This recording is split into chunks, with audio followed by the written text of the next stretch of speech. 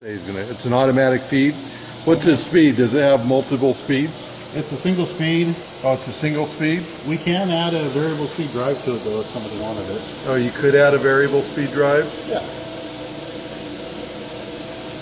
And this also, in addition to the standard thickness raise and lower, also has a floating table on it. Has a floating table, standard thickness, you can raise it and lower it? Yep.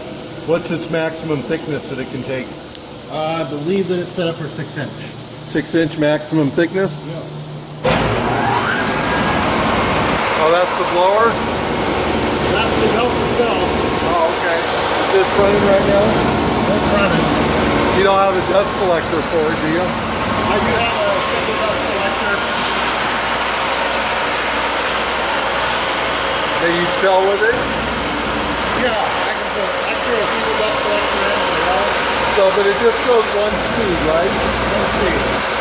So that's the sanding belt right here that you take into gear? That's it. So it's got the motor that runs the belt, and then the motor that runs the sander, right?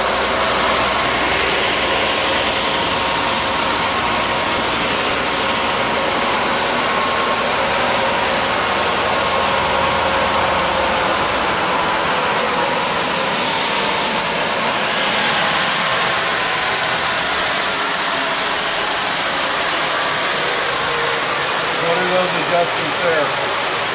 Well, for the thickness? That's for adjusting the tension, the belt run out. Okay, and it has a floating belt, you said?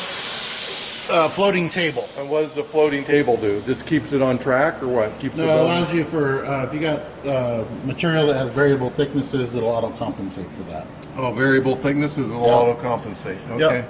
And I got a few different new belts to throw in with it. You have some new belts with it, okay. Let me see what I can do.